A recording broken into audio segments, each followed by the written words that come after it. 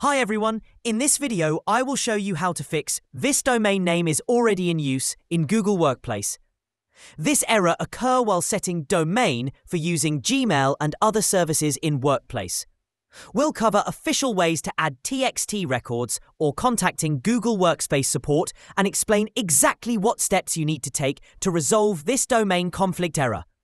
First, click on the provided link, then scroll down to the section titled "This domain is already in use" and review the listed bullet points. If none of those apply to you, and in most cases they don't, you'll want to proceed by filling out the Google Workspace domain recovery form by clicking "Fill out this form" in Contact Us section. Start by entering the domain name you're trying to use and provide a valid contact email address. If you're unsure whether you've previously signed up with this domain, simply choose "No, this is my first time." This step is essential when you're trying to recover a domain name already in use by another Google account. Next, you'll be asked to verify your domain ownership. This requires access to wherever your domain is currently hosted. I recommend using the TXT record verification method. It's easier and faster than setting up a CNAME record. Copy the destination target value code by clicking on the copy icon. Then, go to your domain registrar or hosting provider and open your DNS settings. If you're not sure how, search for "How to add TXT record" in your hosting company and follow their guide. In my case, I will add Squarespace and show you how you can do it easily. Once inside the DNS settings, create a new TXT record and paste the code you just copied.